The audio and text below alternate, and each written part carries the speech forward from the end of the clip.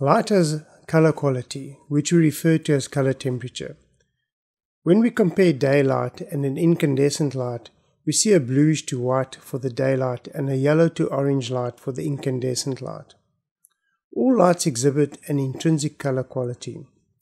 Every day we are exposed to different color temperatures from the various light sources.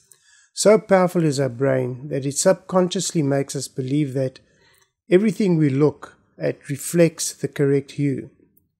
So when we look at a white wall, we see white, even though there is a color cast from a light source.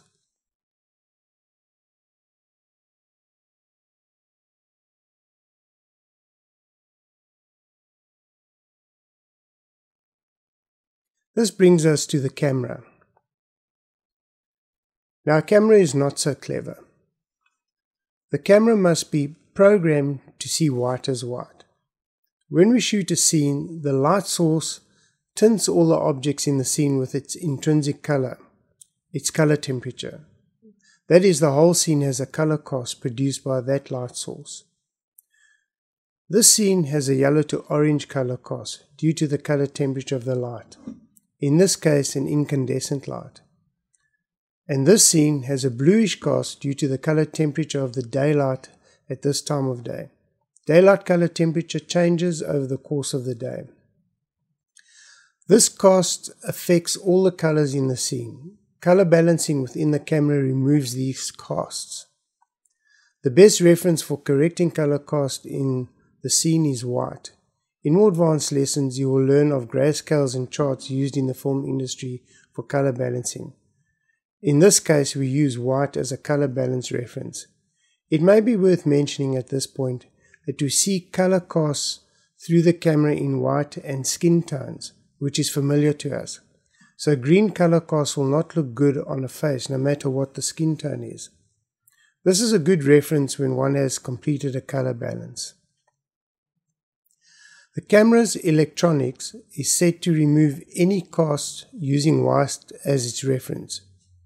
So we can use any white object to program the camera as long as the object is being illuminated by the light source lighting the scene. The camera electronics is adjusted to render white as white, no matter what color is illuminating it. When this is done, the color cast caused by the light source is removed. All cameras have color balance settings. Here are some common settings you will have seen. Indoor, which is normally assigned to an incandescent light, which has a color temperature typically between 2800 Kelvin and 3200 Kelvin. A sun, which depicts daylight, has a color temperature of around 5600 Kelvin and up, and can range from white to a bluish color. Here's a fluorescent light symbol which requires special filters to remove unwanted frequencies and remove what is normally a green cast. However, today there are fluorescent lights that are designed for film and television and come in color temperatures of 3200 Kelvin and 5600 Kelvin. A cloud symbol which represents a cloudy day around 6000 Kelvin. And then there is the shadow symbol, which is for shooting outdoors in shade, and this will render a daylight color temperature around 8000 Kelvin, depending on the shadow intensity. Now these are presets that will adjust the camera's electronics to make white look white and remove the cast of that particular light source. This is called color balancing the camera. Depending on the camera model, there may be more or fewer color balance settings available. These are typical color balance settings found in the Nikon DSLR, in this case ranging from 2500 Kelvin to 10,000 Kelvin.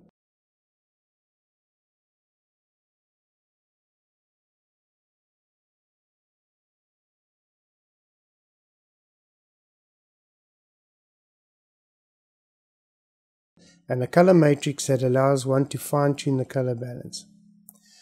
Now once you understand how to correctly apply color balance settings to the camera, you can then start manipulating the settings to get the feel you like or prefer. If we run through a range of color temperature settings, you see how the color quality of the reflector changes. Only one setting will show the reflector as white. The other settings will range from orange through to blue.